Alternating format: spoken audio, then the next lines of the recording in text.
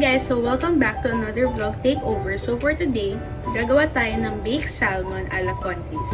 So, for the recipe, we need salt, pepper, then cheese. So, I use cheddar cheese since walang parmesan. So, substitute muna natin yung cheddar cheese. Then, cream cheese, mayonnaise, breadcrumbs, 1/2 slice ng lemon, 10 to 15 cloves ng garlic, and of course, our salmon. So, this is very easy to make.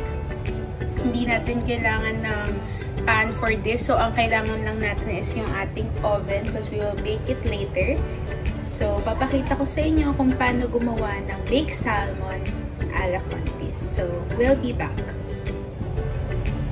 So, bago natin gawin yung pinaka-toppings natin sa taas, titimplahan muna natin ang ating salmon na nandito. So, medyo kanina ko pa siya tinanggal sa ating fridge. So, medyo malambot na siya. So, yan. As you can see, 2 slices to ng salmon and magiging 1 whole salmon na siya later. So, before we start, we will squeeze 1/2 ng lemon sa whole salmon. So, 1 whole salmon is equal to 1/2 lemon. So, we have to squeeze it all around.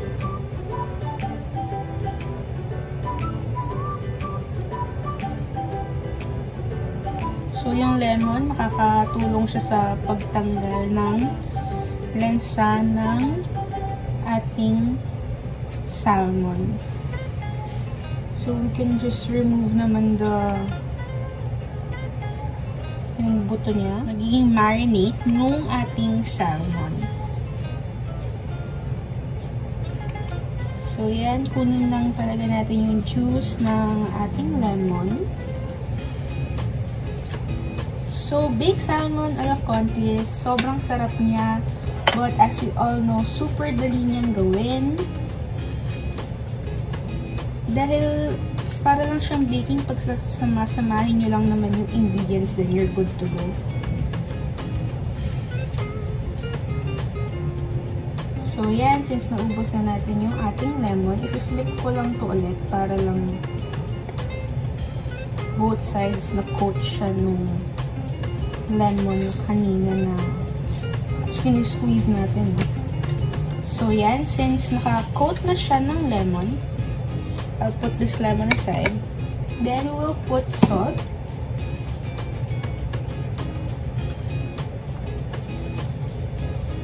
All over our salmon.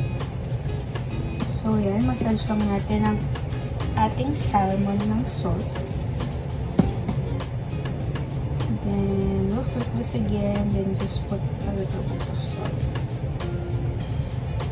So,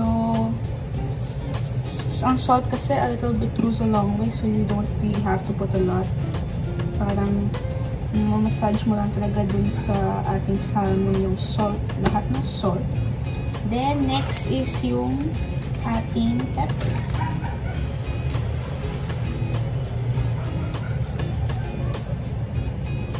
So, yan. Massage lang ulit natin siya dun sa salmon.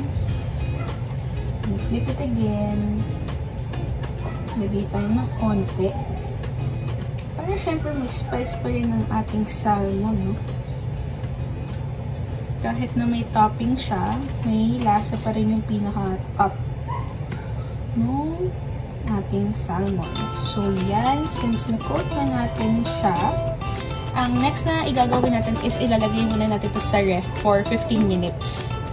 We'll let it sit there. You don't have to cover it.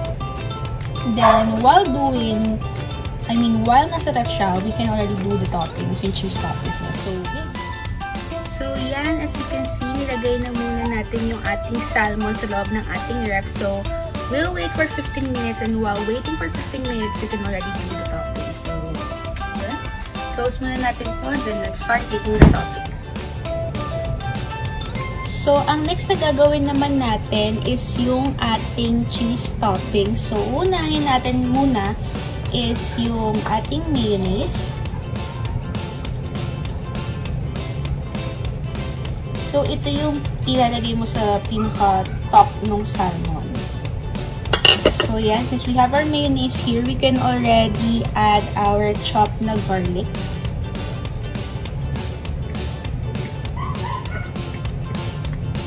So hindi ko sinama yung garlic dun sa mismong salmon because yung garlic will be part of the top, yung parang skin ng salmon.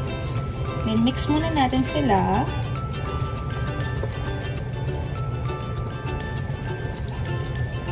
Then, after mixing it, we can already add our cream cheese.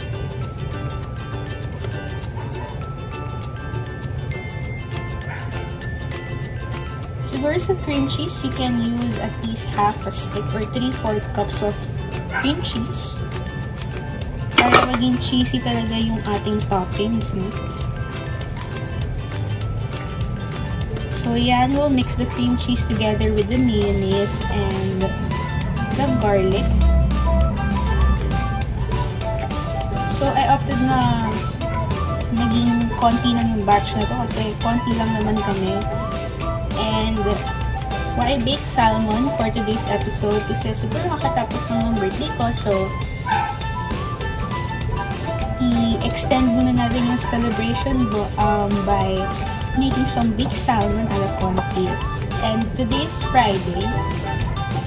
So, bawal ang pork since tapos na ang Ash Wednesday. Start na ng fasting. Start na ng sacrifice natin for the Lord. So, yun. Sa amin kasi every Friday bawal kumain ng pork or beef. Para as a way of sacrifice na rin namin.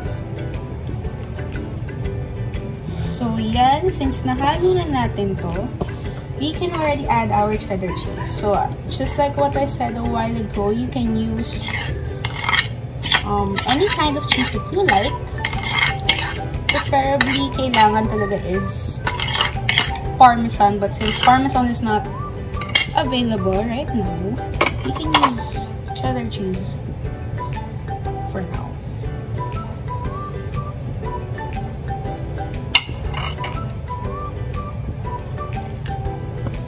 So as you can see, it's so easy to make. You just have to mix it all together.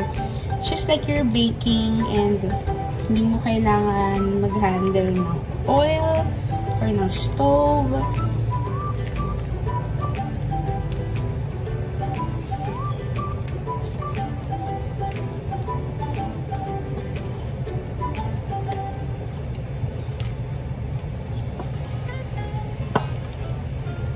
Hindi mo kailangan mapasok pag nagawa ka ng baked salmon. You can do it on special occasions and pwede rin naman kahit walang occasion gagawa kayo nito.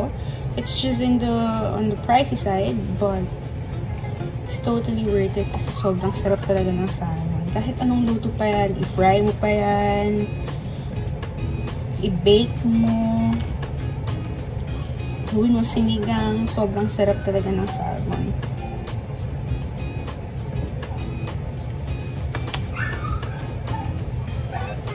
So, yan. Since nahalo na natin siya all together, so this will be our toppings for later. So, this is already enough for me because ayaw rin naman natin na masyadong nakakauna yung ating toppings because the salmon itself is already rich and tinimplahan nyo na siya and we don't want to add more kasi since may salt na rin yun kanina, ayaw naman natin na masyadong maalat. And later, after putting this on top of the salmon, tatop natin siya ng breadcrumbs para magkaroon ka rin ng konting texture habang kinakain mo yung iyong salmon. Kasi smooth na siya eh. This is a very smooth mixture. Then, you have the salmon which is also smooth. So, you just want to add a little bit of texture. Kaya maglalagay ka ng breadcrumbs. So, yan. It's been 15 minutes. Tinanggal ko na siya sa ref. Ngayon lang. So, yung kaninang toppings na ginawa natin, ilalagay natin siya sa taas.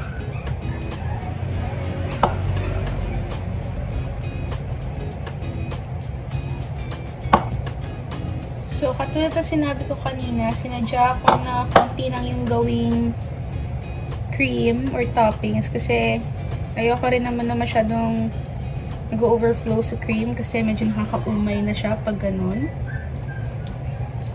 So, let me try my best to spread it evenly all over dun sa salmon. All over our salmon.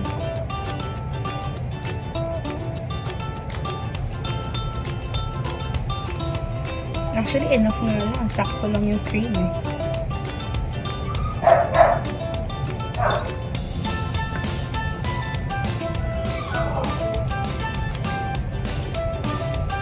Try nyo lang i-adjust yung dami ng cream depende sa kung gaano kalaki ang inyong salmon, kung ilan yung kukain.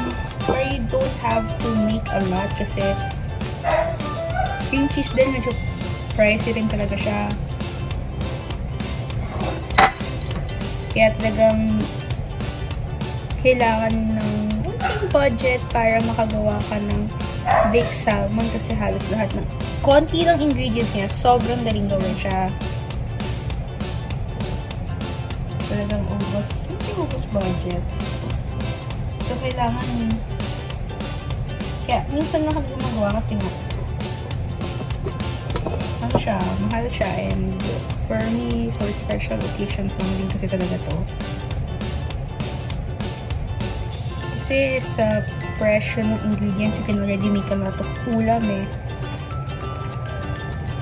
Na for sure na mabubusog din kayo and marami rin magagawang ulam na masarap din.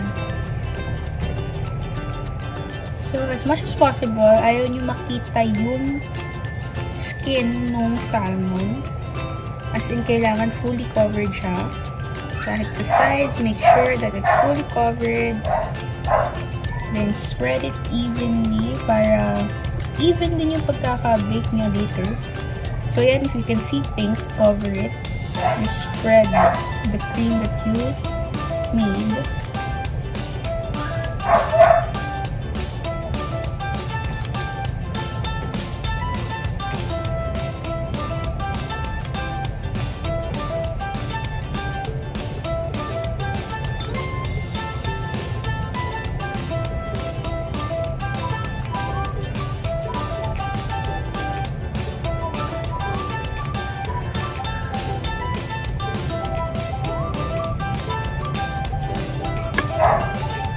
Katulad na sinasabi ni Papi, yummy siya.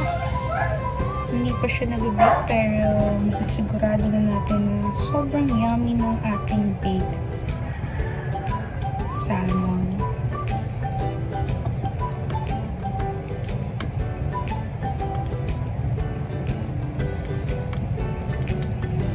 Kaya rin pala natin nilagay sa fridge kanina to para to keep it cold and hindi bumagsak yung cream na nilalagay natin sa taas para kaya siya i-hold ng salmon since malamig pa yung salmon, hindi agad matutunaw itong cream.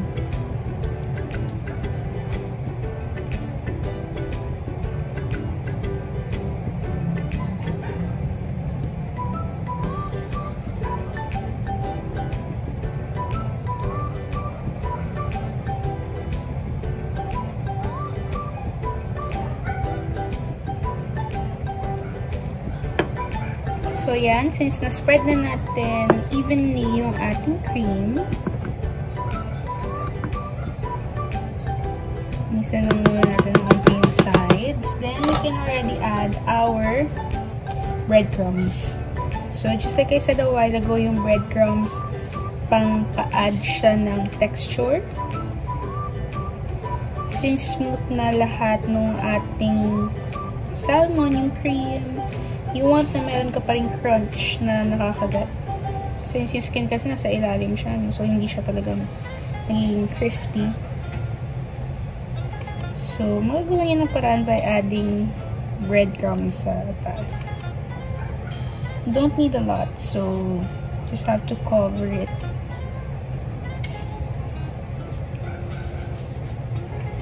Then, you're good to go. Ayan, so since nalagyan na natin siya ng breadcrumbs, ang next naman na gagawin natin is we will preheat our oven to 175 degrees. Then put this there. Then let it cook for 20 to 30 minutes. Then we'll see kung ano magiging itsura niya later. So there, as you can see, we'll be preheating our oven to 175 degrees. Then, pag 175 na ang ating oven, we can already put the salmon na ginawa natin kanina. So, papakita ko sa inyo pag ilalagay na siya sa oven. So, yan, nilagay na natin sa loob yung ating baked salmon. So, hahayaan natin siya maluto for 20 to 30 minutes, but let's put it first at 20. Then, pag kulang pa, we'll do 30 minutes. So, yan. So, we'll be back pag tapos na ang ating salmon. So, yan. Hi guys! So, ito na. Tinanggalan natin sa oven yung ating baked salmon. So, papakita na lang namin sa inyo yung mga slow-mo nung ating baked salmon mamaya. So, thank you for watching this video. So, don't forget to like, share, subscribe, and comment sa aming video. And, of course, subscribe sa YouTube channel namin. So, yun lang. Thank you. Bye!